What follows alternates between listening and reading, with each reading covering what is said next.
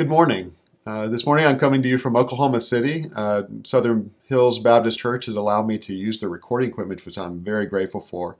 And I'm hoping to get back to Indonesia in the next few weeks. Our visa should come in the next few days, and so we're hoping pretty soon to be worshiping in Jakarta with you guys. And today we're starting a new sermon series called The Things That Matter. And we're going to start out with the gospel, because the gospel is one of the things that matters most to us. And so I think it's appropriate to ask the question, why does the gospel matter to each of us? And individually, the gospel diagnoses the problem of mankind clearly, that we are lost, that we are broken, that we deserve death and hell, that we're not okay, I'm not okay, you're not okay. But the gospel also tells us that there is a solution to that problem, and that solution is salvation and transformation through Jesus Christ. But also corporately, the gospel matters because it's the basis of our shared identity as the church, the body of Christ. Christianity is not an individualistic religion where we each just have our personal relationship with God and we just walk according to how that relationship goes with God. But we are part of a bigger body and we walk through this life together. But the gospel also matters because it's the focal point of all our beliefs and practices as a faith community. So when we ask, why do we do this or why do we do that? We do that because we trust the Bible and we believe in the gospel. That's why we do the things and believe the things that we do.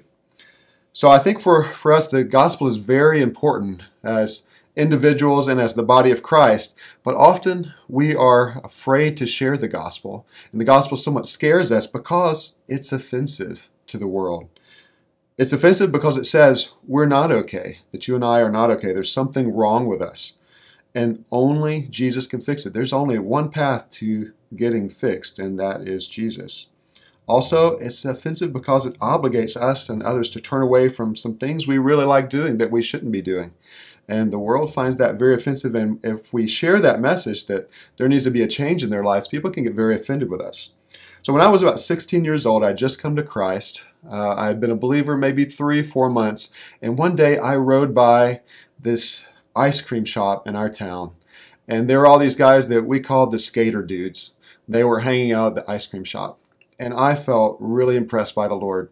The first time I had ever felt that, impressed by the Lord to stop and share my faith with those guys. And so I did what most Christians would do in that situation. I kept on driving, because I was afraid. I did not want to offend those guys. They weren't like me. I didn't really understand them well, and I felt like they were probably not going to receive me well.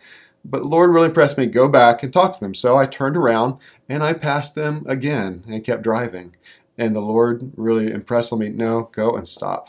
So I turned around and I stopped, and I got out and I just walked up to these guys and said, hey guys, I know this sounds crazy, but I really feel that God is telling me I need to talk with you guys and share the gospel.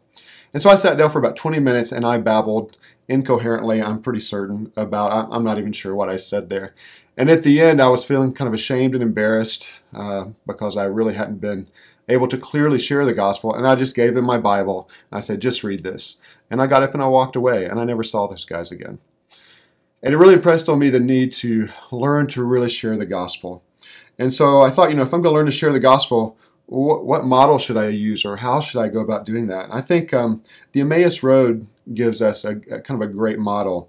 If you know the Emmaus Road, that Jesus has just been risen from the dead, and he meets these two disciples walking along the road to Emmaus, from Jerusalem to Emmaus, and he just begins to talk to them, but they don't know who he is. He hasn't revealed himself to them in a way that they know who he is. But he says, they begin to talk, and at some point he says to them, "O foolish one, and slow of heart to believe all that the prophets have spoken. Was it not necessary that the Christ should suffer these things and enter into his glory? And beginning with Moses and all the prophets, he interpreted them in all the scriptures, the things concerning himself." And if you actually look at what Stephen did before his stoning, what Paul and Peter and those guys do when they share the gospel, often they would go back to the Old Testament, to Moses and the prophets, and they would begin to share why the scriptures actually pointed to Jesus. So I think that's a fair way for us to learn to share our faith as well.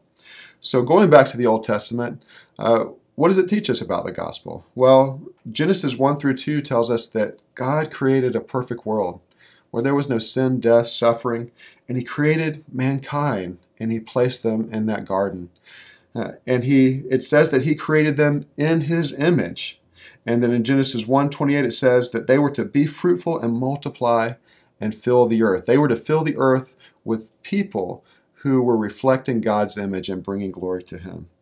And in Genesis 1:31 it ends that passage about the creation by saying, "And God saw that everything he had made, and behold, it was very good." So the world was good. There was no sin, no suffering, no pain, no death.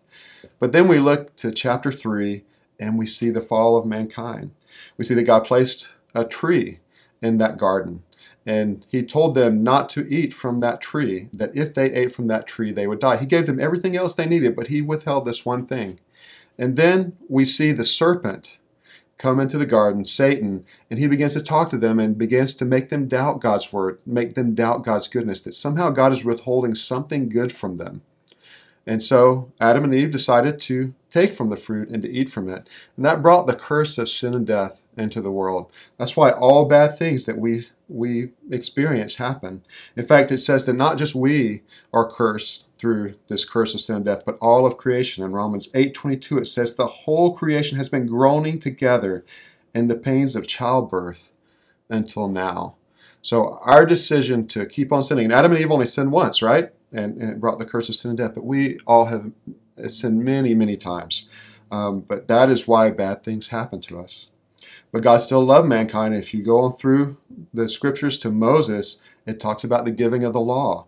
And it indicates that the law wasn't given to save us, but it was given as a standard of God's righteousness to help us see how far we as humanity had fallen from that standard. I always think of it as this great big monument, these, the stone tablets being like, 100 foot tall, and we have these little people standing down below it, looking up at that law going, I cannot reach that standard. It's like a ruler. If the ruler was 100 foot tall and we're down at the bottom of it, I'm 6 foot tall. 6 foot tall, there's no way I'm going to reach the top of that ruler. Romans 3:19 through 20 says that the law was actually good because through the law comes knowledge of sin. And in Romans 3:23 it says, for all have sinned and fall short of the glory of God. We do not reach his standard of righteousness. We are guilty and we deserve death and hell. But the law also tells us that the sacrificial system was given to us because we could not meet that standard. And it says that a person would take an animal, an innocent animal, and that they would place their hands on that animal, and that animal would die in their place. In Leviticus 1:4 it says, he shall lay his hand on the head of the burnt offering, and it shall be accepted for him to make atonement for him. That means it will cover his sin. The death of that innocent thing will cover his sin. Because Romans 6:23 says the wages of sin is death. So something innocent must die in our place for the guilty. That was a temporary fix, though. And it says that good works are not an acceptable payment of sin. In Romans 3:20 it says, for by works of the law no human being will be justified in his sight. And Ephesians 2:8 through 9, for by grace you have been saved through faith, and this is not your own doing, it is the gift of God, not a result of works, so that no one may boast. I often have people come up to me and say, well, what about Gandhi? Gandhi didn't believe in Jesus, but he was such a great man. He did so many good things, and you have many other people out throughout history who've done good things. And I always tell them, well, if you go to Grand Lucky, if you're at JICF and you walked across the street and you went to Grand Lucky, and you were purchasing your groceries, and you get up to the cashier and you give that cashier $100 US bill. Or let's say you gave her 1,000 ringgits from Malaysia. The cashier is going to say, well, I'm sorry, you can't pay for your groceries with this money. You need Indonesian rupiah. In the same way for us in salvation, good works are not the payment that is required for salvation from sin. The only thing that can cover our sins is this death of something innocent, because the wages of sin is death. So we need the blood of something innocent to cover our sins. So what's the solution for us? Because we don't do sacrifices today, so why don't we do sacrifices today? And that's because John the Baptist one day, he was walking along the river Jordan, he saw Jesus and he said, look, the Lamb of God who takes away the sins of the world. The Bible clearly says that God sent his Son, his only Son, because he loved us and the price of sin had to be paid. In John 3:16 through 18 it says, "For God so loved the world that he gave his only Son, and whoever believes in him should not perish, but have eternal life. For God did not send his Son into the world to condemn the world, but in order that the world might be saved through him. Whoever believes in him is not condemned, but whoever does not believe is condemned already, because he has not believed in the name of the only Son of God." So a person like Gandhi, who's done many great things, he's paying the wrong price for his sin. And Jesus has come so that we do not need we are supposed to do good works, but we do not need good works in order to pay for our sin. Instead, we need to trust in Christ, who's come for our sins. It says that Jesus lived a perfect life according to the law. One story is that Jesus was led by the Spirit out into the desert where Satan tempted him. And Jesus, although he went 40 days and 40 nights without food, he did not fall into temptation. Hebrews 4:15 says that he has been tempted as we are in every way, yet without sin. So although Jesus experienced everything we experienced in life, he did not fall and he did not fail to meet the standard of God's righteousness. He did meet that standard for us. And it says then he taught with great authority. He taught things like he would correct false interpretation of Scripture. When you look at Matthew 7:28 through 29, you see Jesus saying, "You have heard it was said, but I say to you." What was happening in the time of Jesus was there were many misinterpretations of Old Testament Scripture and about the law, and there were many traditions being added to that.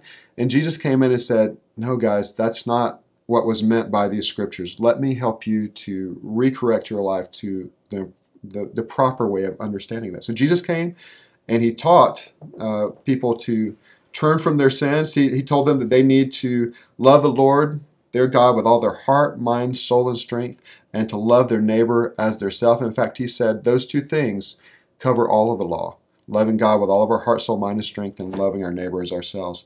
He told them to love their enemies. What a really difficult thing to do.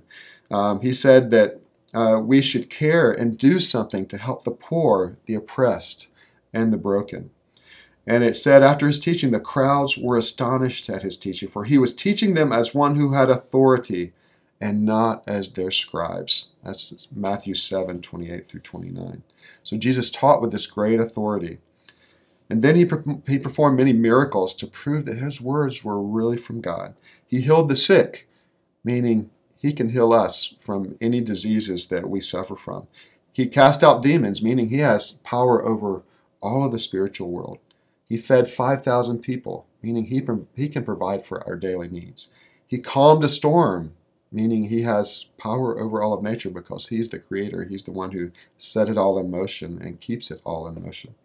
And he even raised people from the dead, meaning he can raise us from the dead. He has power over life and death. Although a lot of people really loved Jesus' teaching, he offended many people, and especially his enemies, and especially the religious people of his day. Jesus called the religious leaders hypocrites. When talking about the scribes and Pharisees one time, he says, "Do and observe what they tell you, but not the works that they do, for they preach, but they do not practice." And in another passage, he says, "Woe to you, scribes and Pharisees, hypocrites, for you tithe mint and dill and cumin, and have neglected the weightier matters of the law, like justice and mercy and faithfulness. These you ought to have done without neglecting the others." So they were offended because he was calling people hypocrites. He was calling them out for their sin. They were offended because he claimed to be able to forgive sins, something only God can do. He said to a paralytic one day when he healed him, "Take heart, my son, your sins are forgiven." And behold, some of the Pharisees said to themselves, "This man is blaspheming." That's from Matthew 9:2 through 3. And then they were offended because Jesus called himself the Son of God, making himself equal with God. In John 5:18, he said, This was why the Jews were seeking all the more to kill him, because not only was he breaking the Sabbath, but he was even calling God his own Father, making himself equal with God, which in their eyes meant he was committing blasphemy and he needed to be stoned. He also claimed to be the only way to salvation. In John 14:6, he says, I am the way and the truth and the life. No one comes to the Father except through me. That means they couldn't fix themselves. They couldn't do it through the good works and following the law like they thought they could. But Jesus was the only path, and that was offensive then, and it is offensive now to many people. So when the time was right, Jesus willingly gave himself into the hands of his enemies. It says that they shackled him, and they beat him, they scourged him, they spit on him, they cursed him. Isaiah 53:5 says, He was wounded for our transgressions. He was crushed for our iniquities. Upon him was the chastisement that brought us peace. And with his stripes we are healed. So as they took him, they crucified him with 3 criminals. It was a humiliating experience for Jesus. You know, you see the pictures with him with the loincloth around him as he's crucified, but really he had no clothes on. Jesus was naked. He was beaten. He was bruised. He was bleeding. And he was nailed to a cross to die, along with criminals. So why does that matter? Well, it matters because at the end, when he died, right before he died, he said, it is finished, meaning the price of our sin had been paid. The innocent had died for the guilty. He was one of us. He had lived under the law, and he died under the law, which means because he had lived under the law and he had been sinless, he can die in our place as the innocent sacrifice. But because he was the divine Son of God, his sacrifice was infinitely valuable. That means that no matter what your sins are, no matter how bad your life has been, no matter how far you've fallen short of God's standard, Jesus' death on the cross is valuable enough to cover all of your sins, all of my sins, everyone's sins. It is enough to cover our sins. And then God raised Jesus from the dead on the 3rd day, breaking the curse of sin. And why does that matter? I mean, why didn't he just die on the cross and then go up into heaven? Why did he have to rise from the dead? Well, it matters because it signals to us that he's raising us from spiritual death, but he's also going to raise us from physical death one day. 1 Corinthians 15:55 says, O death, where is your victory? O death, where is your sting? The grave could not hold him. 1 Corinthians 5:17, Paul addresses the issue. People were saying, well, maybe Christ wasn't really raised from the dead. And you hear many cults and many other religions today say, oh, we just think he rose again spiritually, but not from the dead. And Paul writes, if Christ has not been raised, your faith is futile, and you are still in your sins. But then he goes on to say, but thanks be to God, Christ has been raised, and he is going to raise us up as well on the last day, physically and spiritually. And again, the point of spiritual death is that it's separation from God. When Adam and Eve took the fruit, they both died spiritually and later physically. The spiritual issue is they were separated from God. Spiritual death means we are separated from God. And through Jesus' death and resurrection, he's saying that wide gap no longer exists. And we now can have a restored personal and close relationship with God through Jesus' death, burial, and resurrection. Then it says that he appeared to more than 500 people. When he appeared to his disciples, they were startled and frightened, and they thought they were seeing a spirit. And he said, touch me and see, for a spirit does not have flesh and bones as you see that I have. And then he goes on to say, they gave him a piece of broiled fish, and he took it and ate it before them. He wanted them to know that he really was in flesh, and that one day he would raise them in the flesh. And then in 1 Corinthians 5:6 it says, then he appeared to more than 500 brothers at one time, most of whom are still alive, though some have fallen asleep. So Paul here is saying, if you doubt his resurrection, go to those who are still alive, who saw it, who touched him, who spoke with him, and they will testify to you that these things really happened, that it was an actual historic event, and he really did rise from the dead. But then it says that Jesus went away. And before he went away, he said, I'm going to prepare a place for you. John 14:2-3 says, in my Father's house are many rooms. If it were not so, would I have told you that I go to prepare a place for you? And if I go and prepare a place for you, I will come again and will take you to myself, that where I am, you may be also. It's a promise that one day we have a home with him in heaven. We do not have to worry about our eternal future. But he also said, while you wait, there is a job to do. And in Acts 1:8 it says, but you will receive power from the Holy Spirit when the Holy Spirit has come upon you, and you will be my witnesses in Jerusalem, in all Judea and Samaria, and to the ends of the earth. It's our job to go out and share this good news of what Jesus has done to save us from our sins and transform our lives. We're to share that with the rest of the world, to make sure we share it with the people around us and the people all the way to the ends of the earth. And there's a promise in Revelation 7:9 that there will be a great multitude from every nation, from all tribes and peoples and languages standing before the throne. And they will be singing, "Salvation belongs to our God who sits on the throne and to the Lamb." So there's a promise there that when he comes back and he gathers his bride from the ends of the earth, there will be people from every tribe, every nation. And it's our job to make sure that we are taking part in that harvest. And he says that when he comes back, he's coming back as the king, the divine king. He's got authority over everything. The Father has given him authority over everything. But he's not only coming back as the divine king, he's coming back as the judge. He will judge the living and the dead. He has authority to judge sin and to forgive sin. He's coming back as the high priest and honestly as the sacrifice. He's already done the sacrifice, but now as the high priest, he is the one interceding for us, making atonement for us for the sins that we have committed in the past. So when he comes back, he's coming back as the king, the judge, and as the high priest. And he says when he comes back, he's going to make a new heaven and a new earth where there's no more sin, death, or suffering. So he's going to complete that process of solving our problem permanently and eternally, so that we will live with him in this resurrected earth, this resurrected heaven, where there's no longer this curse that keeps us from having a close and personal relationship with him and that keeps us from doing the things that we need to do. Our lives will be totally transformed. And so I think the question then is, well, what's the appropriate response to the gospel? It's good news, but what are we supposed to do with that? Well, the Bible says that we should believe and repent. In fact, Jesus told his disciples on multiple occasions, unless you repent, you too will be destroyed. And repentance means turning away from our sin. We're walking one way and we need to totally turn and go back the other way and follow Jesus. So we need to turn from our sinful life, turn and walk and follow Jesus. And the belief part is not just an acknowledgement of truth, not just saying, yes, I believe that Jesus is the Son of God. I believe that he came and died for my sins on the cross and was raised from the dead. But it's a belief that requires action. We must put our faith into action, or else it's not true belief. So as believers, the first thing we need to do is believe and repent. And then it says be baptized as a public confession that you are following Christ.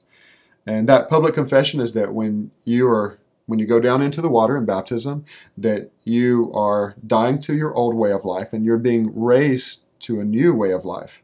And that we're going to walk in that new way of life. And it's not just, again, a personal symbol that we are trusting in Jesus and we're following him, but it's also a symbol that we are joining the body of Christ in walking with Jesus together. So it's our way of professing the gospel, that we believe it and that we're going to now live it, but it's also a confession that we belong to the body of Christ and will live and walk with that body of Christ.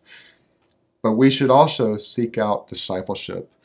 Discipleship is not just some little course, some little 20 lessons or something that you do once you become a believer to help you to understand the basic truths of Christianity. But discipleship is a process of being in the Word, seeking God's Spirit, and interacting with the local body of Christ to live out the commands of Christ together.